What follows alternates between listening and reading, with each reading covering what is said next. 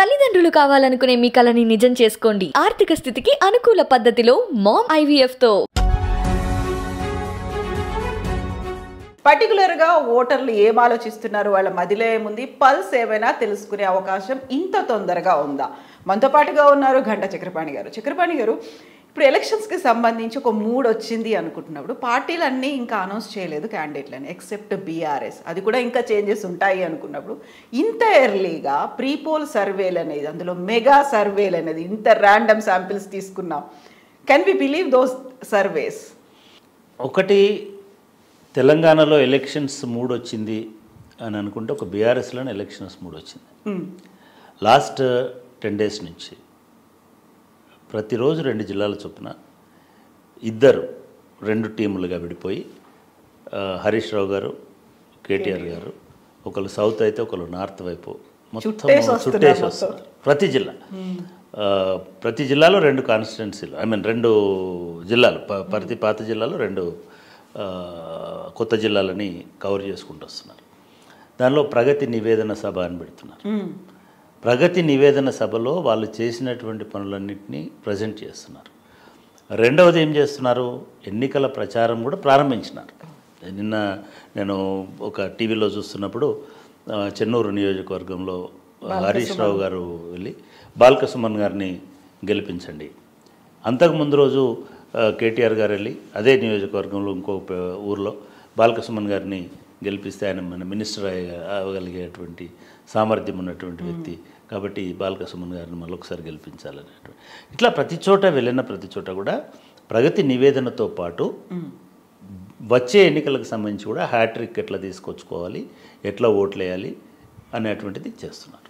రెండవది, ఎవరిని ఓడించాలో కూడా టార్గెట్ మారిపోయింది. ఇప్పుడు అంతకుముందు మిగతా ఏది మాట్లాడినప్పటికీ కూడా ఇవాళ కాంగ్రెస్ మీద ఫోకస్ చేసి, రేవంత్ రెడ్డిని మీద ఫోకస్ చేసి, లేదా RSS మీద ఫోకస్ చేసి, లేదా కాంగ్రెస్ అనేటువంటి విషయాల మీద ఫోకస్ చేసి ఓవరాల్గా కాంగ్రెస్ను ఓడించండి అని మాత్రం వీళ్ళు ఇప్పుడైతే రంగంలో ఉన్నారు. అంటే వీళ్ళు ఎలక్షన్ ప్రచారం మొదలుపెట్టినారు. కాంగ్రెస్ పార్టీ వాళ్ళు ఎక్కడున్నారు, ఢిల్లీలో ఉన్నారు. కాంగ్రెస్ పార్టీ నాయకులు ఢిల్లీలో ఉన్నారు. కాంగ్రెస్ పార్టీ అధిష్టానం ఢిల్లీలో ఉన్నది. కాంగ్రెస్ పార్టీలో ఉన్నటువంటి ఆశావాహులు కూడా ఢిల్లీలో ఉన్నారు. అసంతృప్తులు కూడా ఢిల్లీలో ఉన్నారు. ఇది ఇంకా యుద్ధం ఒక్కళ్ళుంటే మొదలవదు, దాడే మొదలైంది. ఇప్పుడు ఈ దాడిని మళ్ళీ కాంగ్రెస్ పార్టీ రంగంలోకి దిగిన తర్వాత ఏం చేస్తుంది అనే దాన్ని బట్టి మూడ్ ఆఫ్ ది స్టేట్ అనేటువంటిది ఉంటుంది, లేదా స్టేజ్ ఆఫ్ పాలిటిక్స్ అనేది ఉంటుంది. ఇకపోతే భారతీయ జనతా పార్టీ మొత్తం అస్త్రశస్త్రాలన్నిటిని వదిలేసుకున్న తర్వాత ఇప్పుడు మళ్ళీ మనకు కర్ణాటక కృష్ణుడు రంగప్రవేశం చేసినాడు. చేసి 2 రోజుల పాటు వాళ్ళ కార్యకర్తలకు ఉద్బోధనలు చేసినాడు.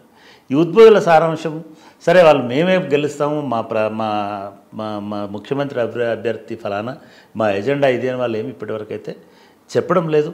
వాళ్ళ పార్టీలో కూడా అనేక కమిటీలు వేసినారు, విచిత్రమైన కమిటీలు, బహుశా పేర్లు ఊర్లు ఏమీ లేని ఎడ్యుటేషన్స్ కమిటీ అని ఒకటి, ఇంకొక కమిటీ అని ఒకటి, ఒక 6 అసంతృప్తులు ఉన్నటువంటి అందరినీ ఆ కమిటీలలో పెట్టేసి వాళ్ళను నిలబెట్టడానికి వాళ్ళని అక్కడ కట్టిపడేయడానికి ప్రయత్నం అయితే చేస్తున్నారు. ఇటువంటి టైంలో మూడు ఎలా తెలుస్తుంది? ఇటువంటి అంటే రాజకీయ పార్టీలే ఇంకా సన్నద్ధం కానటువంటి టైంలో ఓటర్లు ఎందుకు సన్నద్ధమై ఉంటారు అనుకుంటున్నారు ఈ సర్వే చేస్తున్నటువంటి వాళ్ళు? ఇది చాలా ప్రధానమైనటువంటి ప్రశ్న. జనరల్గా నేను ఒక సోషియాలజీ టీచ్ చేసే ప్రొఫెసర్గా సర్వే అనేటువంటిది ఒక సైంటిఫిక్ పద్ధతిలో మెథడ్లో ఉంటుంది. ఎవరో కనబడ్డ నలుగురిని అడిగితే సర్వే కాదు, లేదా మనం అనుకున్న పద్ధతిలో చేస్తే సర్వే కాదు. మనకు ముందే ఒక ఎజెండా పెట్టుకుని సర్వే చేస్తే సర్వే, అది శాస్త్రీయమైంది, అది నిజమైంది, అది రుజువు అయ్యేటిది కాదు. ఇవాళ వచ్చే సర్వేలు అటువంటివి కావని నేను అనుకుంటున్నాను. ఇవాళ వచ్చేటువంటి సర్వేలు ఒక ర్యాండమ్గా కొంతమందిని అడుగుతున్నారు, లేకపోతే ఒక పార్టీ అప్పచెప్తే ఆ పని చేస్తూ టాస్క్ బేస్డ్ సర్వేలు అంటారు. వాళ్ళు ఆ టాస్క్ కోసం చేస్తున్నారు, ఆ ఆదేశం మేరకు చేస్తున్నారు, లేదా అక్కడ వచ్చే డబ్బుల కోసం చేస్తున్నారు, లేకపోతే వాళ్ళ దీన్ని పెంచుకోవడానికి రేపు ఈ సర్వే చేస్తే మళ్ళీ ఒక ఎమ్మెల్యే సర్వే చేయించుకుంటాడు, ఒక పార్టీ సర్వే వాళ్ళ చాలామంది ఎమ్మెల్యేలు ఇట్లా ప్రైవేట్గా హైర్ చేసి సర్వేలు చేయించుకుంటున్నారు. టికెట్లు ఇచ్చేవాళ్ళు కూడా ఇప్పుడు అదే పద్ధతిలో కాంగ్రెస్ పార్టీలో చివరికి కాంగ్రెస్ పార్టీ అంటే సర్వే అనేటువంటిది నిజంగా చేస్తున్నారని అనుకుంటే మీరు లాస్ట్ వీక్ అన్ని వార్తలు చూసినారు.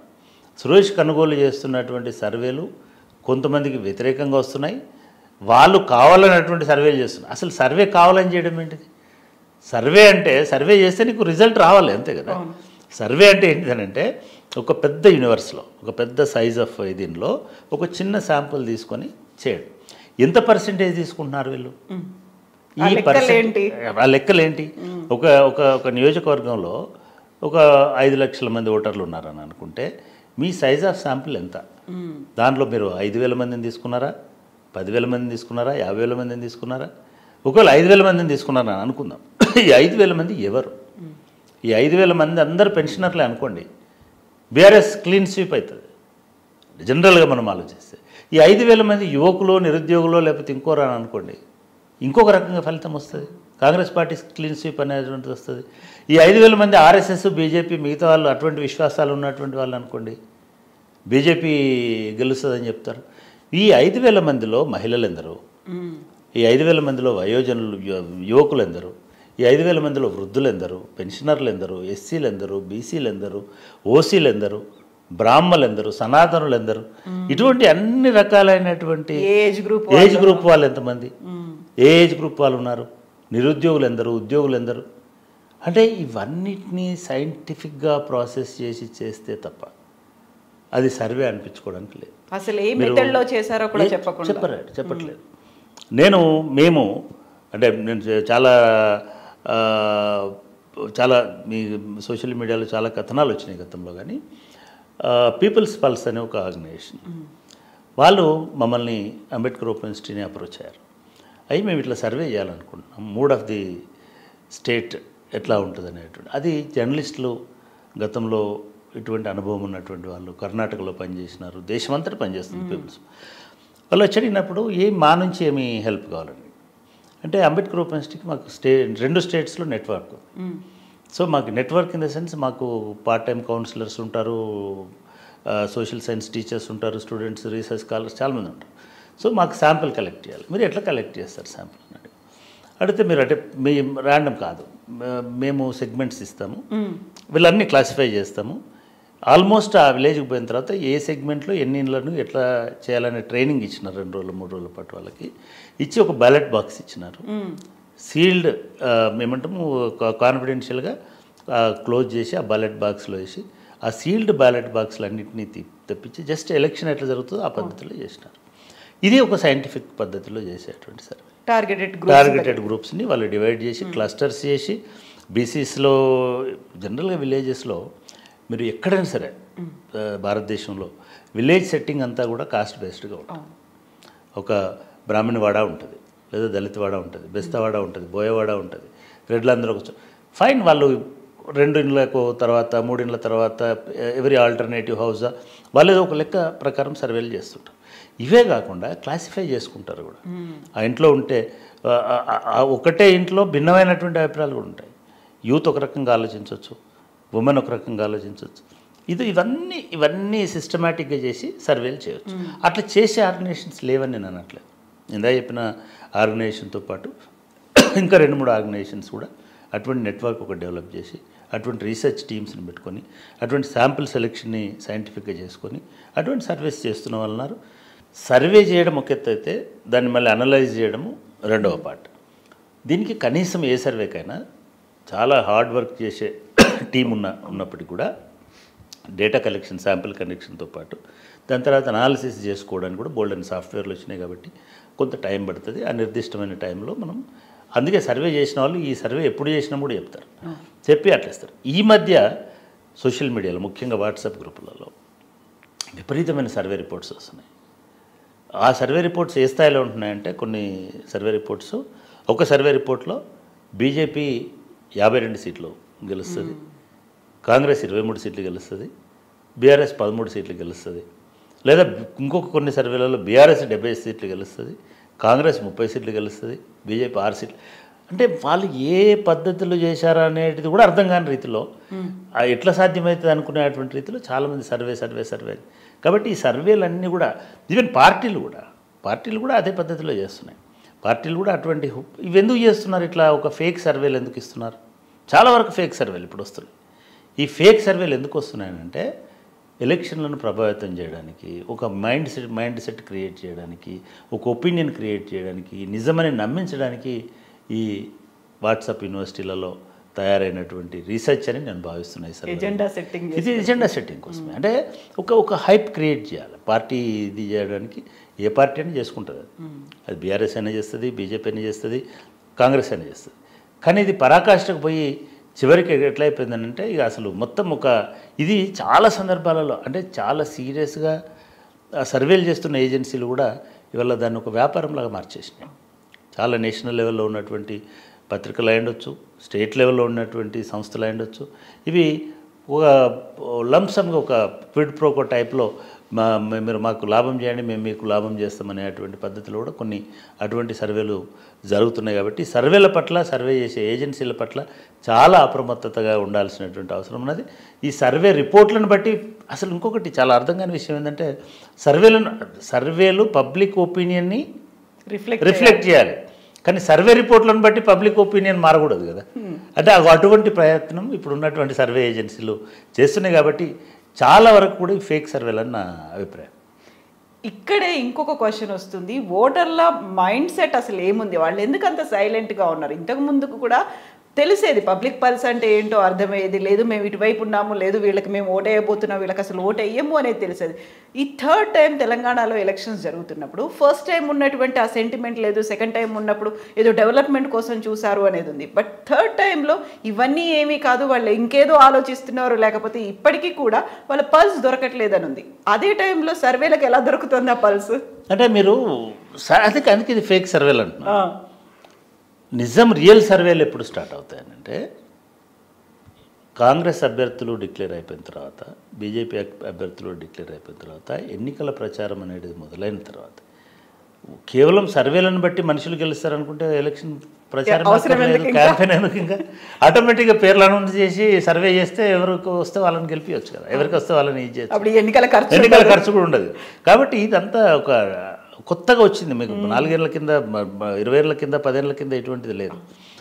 భారతీయ జనతా పార్టీ వచ్చిన తర్వాత చాలా న్యూస్ ఏజెన్సీలు మీరు ఒక దశలో ఒక ఎన్నికల్లో టోటల్ 10 సర్వేలలో 9 ఫెయిల్ అయినాయి. లాస్ట్ సర్వేలు కూడా అదే పద్ధతిలో వచ్చినాయి. ఇవి ఎందుకు వస్తున్నాయి ఇట్లా అని అంటే వాళ్ళ క్రెడిబిలిటీ వాళ్ళు చూసుకోవట్లేదు, వాళ్ళకి ఎంత ఇన్కమ్ వస్తుంది సర్వేతో అన్నట్టు చూస్తున్నారు.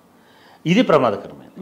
రెండవది మనకు రియల్ సర్వే, రియల్ పీపుల్ అంటే నిజంగా కూడా పీపుల్ ఒక 3 నెలలు ప్రిపేర్ కారండి ఎలక్షన్స్ కంటే ముందు. 3 నెలల నుంచి ఎవరు కొట్టేయాలని వాళ్ళకు క్లియర్గా మైండ్లో ఉంటుంది.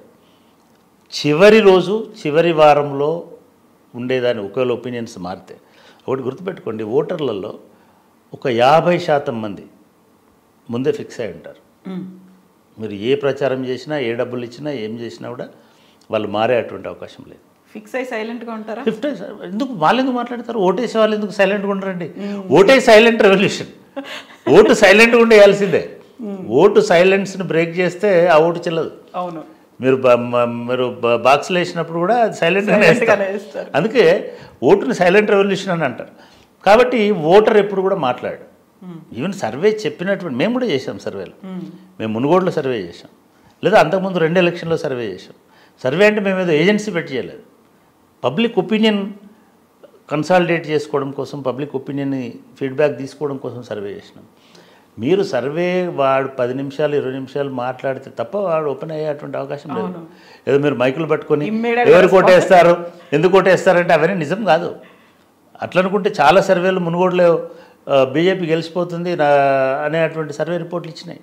కానీ ఎక్కడ దరిదాపులో కూడా రాలే. ఇక్కడ ఏమవుతుందని అంటే ఓటరు ఎప్పుడు కూడా నీకు నిజం చెప్పాల్సిన అవసరం లేదు. ఇప్పుడు సర్వే అనేది శాంపిల్ అనేటువంటిది ఒక ఫిజికల్ శాంపిల్ అయితేనేమో మీరు లెక్కలు, పత్రాలు ఇవి ఇంత పెరిగినాయి, ఇది ఇంత ఉంది అనేది చూపించవచ్చు. వాటి ఇంటర్నల్గా ఏముందో నువ్వు సర్వేలు ఎట్లా చెప్తున్నావు, ఏ బేసిస్లో చెప్తావు అంటే ఒక సెట్ ఆఫ్ క్వశ్చన్స్ని వాళ్ళు ప్రిపేర్ చేసుకుంటారు. ఆ సెట్ ఆఫ్ క్వశ్చన్స్ ఆన్సర్ చేస్తారు. ఇప్పటికిప్పుడు మనం పోదాము, మీ కెమెరా తీసుకొని పోయి అడుగుదాము, అట్లాంటి అబ్బాయిని అడుగుదాము, ఇంకా చాలా రోజులు లేదు సార్ ఇప్పుడు ఎందుకని అంటాడు. క్యాండిడేట్ ఎవరో రానియండి సార్ అని అంటాడు. ఎవరు పోటీలో ఉంటారో తెలియనియండి సార్ అని అంటారు. అసలు వాళ్ళు ఏం చెప్తారో విందాం సార్ అంటారు. ఓటరు చాలా తెలియకలవాడండి. మనం అనుకున్నాం ప్రజల అమాయకులు, నువ్వు పోయి అడగగానే వాడు చెప్పేస్తాడు, చెప్పిన దాన్ని బట్టి అటు యాజ్ ఇట్ ఈస్గా బ్యాలెట్ బాక్స్లో కోట్లు పోతాయి. నథింగ్. అట్లా ఉండదు. తెలంగాణలో అసలు ఉండదు. నిజంగా కూడా మీరు బీహార్ సర్వేలకు, కర్ణాటక సర్వేల కంటే కూడా తెలంగాణ సర్వేలు అనేవి భిన్నంగా ఉండే అవకాశం ఉంటుంది. ఎందుకంటే తెలంగాణ ప్రజలు, తెలంగాణ ఓటర్లు పొలిటికల్గా చాలా కాన్షియస్గా ఉండేటువంటి వాళ్ళు, పొలిటికల్ అవేర్నెస్ ఎక్కువ ఉన్నటువంటి వాళ్ళు. ఎందుకంటే ఒక 10 సంవత్సరాల పాటు ఉద్యమాలలో, మిగతా వాటిలలో 20 సంవత్సరాలు, ఇప్పుడు ఓటర్లు ఫ్రెష్ ఓటర్లు అని ఉండొచ్చు, చాలా చూస్తున్న వాళ్ళు ఉండొచ్చు. మీరే చెప్పారు, మొదటిసారి సెంటిమెంటు, రెండోసారి డెవలప్మెంటు, మూడోసారి డెవలప్మెంట్ లేదా? మూడోసారి సెంటిమెంట్ రాదా? లేదా మూడోసారి ఈ 10 ఏళ్ళ అనుభవం అనేటువంటిది మంచైనా చెడైనా పనిచేయదా? పని చేసినప్పుడు అంటే కేవలం వీటితోటే చేస్తారా? అవతల క్యాండిడేట్ ఎవరైనా చూడరా? ఒకవేళ అవతల క్యాండిడేట్ ఎవరైనా చూడినప్పుడు ఎందుకు క్యాండిడేట్స్ని మార్చాలంటున్నాం? ఎందుకు మార్చాలని పార్టీలు అనుకుంటున్నాయి? ఎందుకు ఇంత పెద్ద కసరత్తు చేస్తున్నాయి? అప్లికేషన్స్ ఎందుకు ఇన్వైట్ చేస్తున్నాయి? అంటే నేనేమంటానంటే ఇప్పుడు వచ్చే సర్వేలు అన్నిటి కేవలం మూడ్ సెట్టింగ్ సర్వేలు మాత్రమే. ఇది మూడ్ సెట్టింగ్ కోసం పేపర్ చదివేవాళ్ళు ఓహో కాంగ్రెస్ పుంజుకుంటుందట అని అంటారు. ఇంకో రోజు పేపర్లో ఓహో కాంగ్రెస్ బీజేపీ అయిపోతుందట అని అనిపిస్తుంది. ఇవన్నీ అట్లాంటి మూడ్ సెట్టింగ్కి పనికి వస్తాయి. ఈ మూడ్ సెట్టింగ్ అనేది వాళ్ళని డ్రైవ్ చేస్తుంటుంది, వాళ్ళ ఇంట్రెస్ట్ల వైపు డ్రైవ్ చేస్తుంటుంది. జనరల్గా మీరు గమనించండి, ఆంధ్రజ్యోతి అనే పత్రిక చదివే వాళ్ళ ఒపీనియన్ మూడు ఒక రకంగా ఉంటుంది, ఈనాడు అనేది చదివే వాళ్ళ మూడు ఇంకొక రకంగా ఉంటుంది, దానిలో నమస్తే తెలంగాణ చదివే వాళ్ళ మూడు ఇంకొక రకంగా ఉంటుంది. అంటే మీడియా ఎట్లాగైతే మన మైండ్స్ని మౌల్డ్ చేయడానికి ట్రై చేస్తుందో, ఈ సర్వే ఏజెన్సీలు కూడా అటువంటి మ్యానుఫ్యాక్చరింగ్ ఆఫ్ కన్సెంట్ అని అంటాం కదా, కన్సెంట్ని మ్యానుఫ్యాక్చర్ చేయడానికి దోహదపడే విధంగా ఈ సర్వేలు వస్తున్నాయి. కాబట్టి ఈ సర్వేలు they are not reflecting public opinion. Public opinion లేదు ఇప్పుడు. పబ్లిక్ ఒపీనియన్ మీరైనా సరే ఏది చూస్ చేసుకుంటారని అడిగితే ఏదేది ఉందో చెప్పండి అని అడుగుతారు కదా. అవును, ఎవరిని మీకు ఆప్షన్సే తెలియలే. ఇంకా మీకు ఒక కాన్స్టిట్యున్సీలో ఒక క్యాండిడేట్ ఉన్నాడండి, ఆయనకు పోటీగా ఎవరుంటారో చెప్తే కదా నేను ఈయనకి ఓటేస్తున్నా ఏనా అని చెప్తా. సరే ఇది రాజకీయాలు కాబట్టి ఐడియాలజికల్ బేసిస్గా ఒక 10%, 20%, 15% ఉంటుంది. ఒకవేళ ఐడియాలజీ బేస్గానే అని అనుకుంటే పాత ఎలక్షన్స్లో జరిగినటువంటి మొత్తం సీదీని కనుక తీసుకుంటే ఇప్పటికి వరకు కూడా బీఆర్ఎస్కి 42%, 43% నుంచి 45% మధ్యలో, 41 నుంచి 45% మధ్యలో ఐడియాలజికల్గా బీఆర్ఎస్ అనేటువంటిది స్ట్రాంగ్ పార్టీ. ఎందుకంటే మీకు వాళ్ళ సభ్యత్వం తీసుకున్నా, లేదా వాళ్ళ గతంలో వచ్చినటువంటి ఓట్లు తీసుకున్నా, లేదా వాళ్ళ ప్రభుత్వం ద్వారా అందుతున్నటువంటి బెనిఫిట్స్ తీసుకున్నా, లేదా వాళ్ళ అభిమానంలో మీరన్న ఎమోషనల్ తెలంగాణ ఉద్యమము అనేటువంటి తీసుకున్నా కూడా ఒక రమారమి 45% మంది బీఆర్ఎస్ పట్ల ఆసక్తిగా ఉంటారు.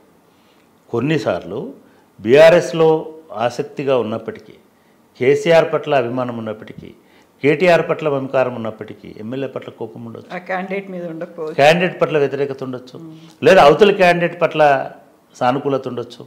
ఇవి కూడా జరుగుతాయి రాజకీయాలలో. కేవలం ఒక మనిషి ద్వారానే రాష్ట్రంలో ఉన్నటువంటి మొత్తం 119 నియోజకవర్గాలు గెలుస్తాయనుకోవడం పొరపాటు. ఎవరికుండే క్యాలిక్యులేషన్స్ వాళ్ళకుంటాయి. అందుకే సర్వే చేసే వాళ్ళు కూడా ఏ కాన్స్టిట్యున్సీ, ఏ సెగ్మెంటు, ఏ సామాజిక వర్గము, ఏ వయో పరిమితి, ఏ ఏజ్ గ్రూపు, ఏ జెండర్, ఇవన్నిటిని పరిగణలోకి తీసుకుంటారు. కాబట్టి రియల్ సర్వే అనేటువంటిది నా అంచనా ప్రకారం అయితే నేను అనుకోవడము ఎన్నికలకు ఒక 15 రోజుల ముందు వచ్చేటువంటిది ఒక పర్ఫెక్ట్ మూడ్ని మీకు, అంటే at least formation of mood, even perfect కూడా కాదు, పర్ఫెక్ట్ అనేది ప్రీపోల్ సర్వేస్లోనే తెలుస్తలేవు. మరి ఎగ్జిట్ పోల్స్లోనే తప్పు వస్తున్నప్పుడు ఇంకో 3 నెలల ఎలక్షన్లో ఉండి నువ్వు ఇప్పుడు సర్వే చేసినా నా సర్వే పర్ఫెక్ట్, ఈ సర్వే ప్రకారం ఇట్లా అయిపోతుంది అని ఎందుకు చెప్పాల్సి వస్తుంది? కాబట్టి ఏవో ప్రేరేపితాలు, ఏదో రకమైనటువంటి అనేక రకాలైనటువంటి ఒత్తిళ్ల మధ్యలో, లేకపోతే అవసరాల మధ్యలో, లేకపోతే ఇంకో దాని మధ్యలో ఇవన్నీ సర్వేలు అనేటువంటివి వస్తున్నాయి. కాబట్టి ఎవ్వరూ ఈ సర్వేలను నమ్మాల్సినటువంటి అవసరం లేదు. మీ మనసాక్షిని నమ్ముకోండి. మీరు ఎట్లా ఓటేయాలని అనుకుంటే దాని ప్రకారం ఓటేయాలి, అదొకటే. రెండవది, సర్వేలు చేయొద్దా? ఎస్, చేయాలి. ఎప్పుడు చేయాలి? పర్ఫెక్ట్ స్టేజ్ సెట్ అయిన తర్వాత మీరు సర్వే చేయండి. అప్పుడు ప్రజలు ఏమనుకుంటారు, ఆ స్టేజ్లో ఇప్పటికిప్పుడు ఏమనుకుంటారు ప్రజలు అనేటువంటిది చెప్పండి. ఆ తర్వాత అసలు నిజానికి సర్వే ఫలితమే నిజమైతే ఎగ్జిట్ పోల్ ఎందుకండి? అసలు ప్రీ పోల్ సర్వే ఎందుకు మళ్ళీ? సో ప్రజల అభిప్రాయం మారుతుంటుంది కాబట్టి ఈవెన్ ఎగ్జిట్ పోల్స్ కూడా తప్పు అవుతున్నాయి. అంటే మీ సర్వే తప్ప నేను అన్నట్లే, చెప్పేవాడు మీరు అడగంగానే చెప్పడానికి వాడేమన్నా మెషనా? ఆయన కూడా క్యాలిక్యులేషన్ ఉంటుంది నేను ఏం చెప్పాలనేటువంటిది. అందుకే హ్యూమన్ ఐ మీన్ దీన్ని దాన్ని తెలుసుకోవడం అనేది చాలా కష్టం. వేరియస్ అదర్ ఫ్యాక్టర్స్ అన్నింటినీ కనుక్కొని మీరు అంచనా వేస్తారు తప్ప, మేము ఎగ్జిట్ పోల్లో 200 మందిని అడిగితే 200 మందిలో 50 మంది ఇటు చెప్పినారు, 75 మంది అటు చెప్పినారు కాబట్టి 75 మంది చెప్పిన వాళ్ళు గెలుస్తారని అనుకోవడం పొరపాటు. అట్లా ఉండదు ఎప్పుడు కూడా. బ్లాక్ అండ్ వైట్లో అసలే ఉండదు సోషల్ రీసెర్చ్ అనేది. దానికి వేరియస్ అదర్ ఫ్యాక్టర్స్ ఉంటాయి. కాబట్టి ఇప్పుడు వస్తున్నటువంటి సర్వేలను ఎవరు నమ్ముతారని కూడా నేను అనుకోవడం లేదు. ఓన్లీ ఏంటంటే ఒక కన్జంప్షన్లో ఉండడానికి, ఒక దీనిలో ఉండడానికి, ట్రెండింగ్లో ఉండడానికి, లేదా రిజిస్టర్ అవ్వడానికి ఇటువంటి ప్రయత్నాలు చేస్తుంటారని నేను అనుకుంటున్నాను. మీరు ఎప్పుడు చేస్తున్నారు? మేము డెఫినెట్గా చేస్తాం. మేము ఈసారి ఇంకా పర్ఫెక్ట్గానే, అంటే మేము ఇట్లా ఏదో ఏజెన్సీ కాదు. ఒక 10 మంది డిఫరెంట్ సోషల్ సైన్స్ ప్రొఫెసర్స్ మిగతా వాళ్ళు ఉంటారు, మా స్టూడెంట్స్ స్కాలర్లు ఉంటారు. మేము కరెక్ట్గా ప్రచారము మూడ్ సెట్ అయింది అనేది అర్థమైన తర్వాత సర్వే తోటి మేము మూడ్ సెట్ చేయాలని అనుకోం. మాది మూడ్ సెట్టింగ్ సర్వే కాదు. మూడ్ సెట్ అయిన తర్వాత డెఫినెట్గా ఒక 15 days ముందు ఒకసారి, ఈవెన్ 2-3 days ముందు ఒకసారి, 2 సందర్భాలలో మేము విజిట్ చేస్తాం. 2 సందర్భాల్లో చేసేటువంటి అవకాశం. అప్పుడు రిలీవ్ చేస్తారా మీరు? మేము ఇట్లాంటి ఐ మీన్ ఒకటి ఏంటంటే అండర్స్టాండ్ చేసుకు ఇప్పటివరకు మేము ప్రతి ఎలక్షన్లో చేసాం. నేను ప్రతి ఎలక్షన్లో కాదు, మొదటి ఎలక్షన్లో చేసినప్పుడు అయితే నమస్తే తెలంగాణలో నేను ఆర్టికల్ రాశాను. నేను 62 seats నంబర్ కూడా ఇచ్చాను. 63 వచ్చాయి. ఒక సీట్ మిస్ అయింది. తర్వాత రాయాల్సిన, ఎందుకంటే అప్పటికి నేను పబ్లిక్ సర్వీస్ కమిషన్లో ఉన్నాను. మా టీం చాలామంది అంటే దానిలో చాలా ప్రముఖులు కూడా ఉన్నారు. మేము పోయిన వాళ్ళలో చాలామంది తెలుసు. అది మేము చాలా ఇన్ఫర్మేషన్ చాలా రకాలు తీసుకున్నాం. డెఫినెట్గా మాకు ఒక అంచనా కోసం, నేను మీతో మాట్లాడుతున్నంటే నాకు కొంత అంచనా ఉండాలి కదా, నేను ఒక 10 మందితో మాట్లాడాలి కదా. అట్లా మేము చాలా సందర్భాల్లో దాదాపు అన్ని జిల్లాలకు తిరిగి తీసుకున్నాం. ఈసారి కూడా పూర్తి స్థాయిలోనే ప్రతి జిల్లా కాదు, ఈసారి ప్రతి నియోజకవర్గం నుంచి కూడా కొంత, అంటే మనము చాలా సందర్భాలు ఏమనుకుంటామంటే ఒక ట్రైన్డ్ సర్వే పర్సనే పోయి చేయక్కర్లేదు.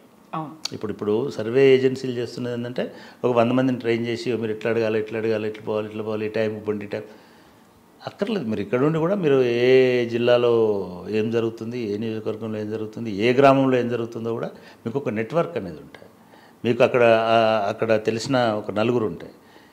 ఆటోమేటిక్గా మీకు బోల్డ్ అంత ఇన్ఫర్మేషన్ వస్తుంది. మాది అటువంటి సర్వే, సెకండరీ దీనిలో వచ్చేటువంటి మేము పోలింగ్ బూతులు, పోలింగ్ డబ్బాలు పెట్టి వాళ్ళ దగ్గర అట్లాంటి సర్వే కాదు. డిఫరెంట్ సెక్షన్స్ నుంచి ఫీడ్బ్యాక్ తీసుకొని దాన్ని బట్టి ఆ మూడ్ని అనలైజ్ చేయడం అనేది ఒక పద్ధతి.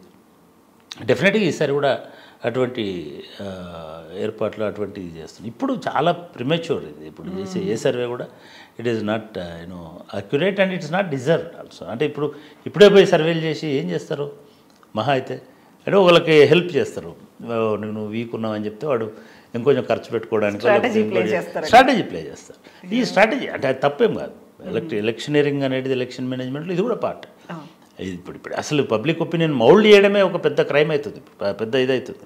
మేము ఒక కాంటెక్స్లో ఈ పోల్ స్టార్స్ ఇప్పుడు వీళ్ళందరూ ఉన్నారు కదా, వీళ్ళందరూ వచ్చి ఇది చేస్తున్న వాళ్ళు కాదు, వీళ్ళు ఈ సునీల్ కొనుగోలు కావచ్చు, లేకపోతే వీళ్ళందరూ కూడా సెఫాలజిస్ట్ ఏమో ఈ మూడ్ని అబ్జర్వ్ చేసి అనలైజ్ చేసేవాళ్ళు. స్ట్రాటజిస్టులు ఒక్కొక్కరిని లక్షలు కోట్ల రూపాయలు పెట్టి హైర్ చేస్తున్నారు. ఈ హైర్ చేస్తున్న వాళ్ళు పబ్లిక్ ఒపీనియన్ని డైవర్ట్ చేస్తున్నారు. ఐ మీన్ డైవర్ట్ చేయడానికి ఏం చేయాలో చెప్తున్నారు. అంటే ప్యూర్ ఓటింగ్ జరుగుతలేదు. ఇప్పుడు డెమోక్రసీలో మనిషికి ఓటు చేసుకునే స్వేచ్ఛ ఉండాలి అని అంటాం కదా, ఆ ఓటింగ్కి సంబంధించిన స్వేచ్ఛ దాదాపు 70% పోయింది. ఎలక్షన్స్ కంటే ముందు ఒక పార్టీ రియల్గా పార్టీ ఎటువంటిది అనేటువంటిది ఇంపార్టెంట్. రియల్గా నువ్వు ఎట్లా ప్రజెంట్ చేసుకుంటావు అనేది ఇంపార్టెంట్.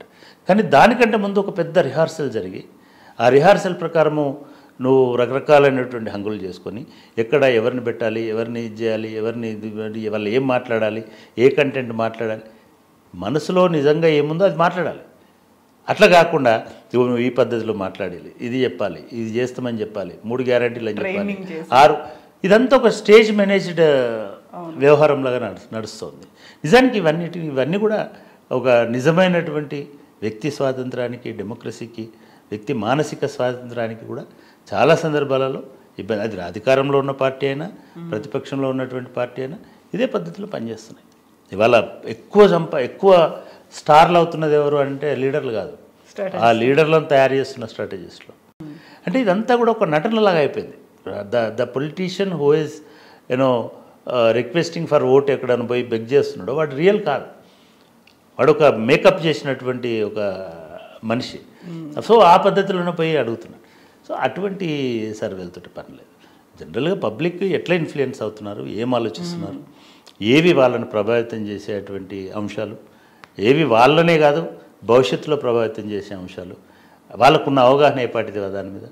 సో ఇవన్నిటినీ పరిగణలోకి తీసుకున్నప్పుడు ఏమన్నా మేము మునుగోడులో కూడా చేసాం. మునుగోడులో చేసినప్పుడు కూడా ఇవన్నిటిని మిగతా సర్వేలు మేము పోయి అడుగుతుంటే మాట్లాడి ఎదుటి చేస్తుంటే సార్ మీరు ఏమైనా సర్వే కొరకు వచ్చినారా అని అడుగుతాం. లేదండి ఊరికండి, లేదు సార్ రోజుకి 20 మంది వస్తున్నారు అంటే బిలీవ్ మీ, రోజుకి 20 మంది పదే పోయి ఒకటే ఇళ్ళని ఐడెంటిఫై చేసి వారానికి ఒకసారి కూడా పోయి తీసుకొచ్చుకునేటువంటి ఇది ఒక టోటల్ బిగ్ మేనేజ్మెంట్ లాగా నడుస్తున్నది. ఇట్లా కాదు. జనరల్గా నేను అనుకోవడం తెలంగాణలో సర్వే రిపోర్ట్లు అనేవి పెద్దగా ప్రభావితం చేయవని నేను అనుకుంటున్నాను. ఎస్ అండి, థ్యాంక్ యూ సో మచ్.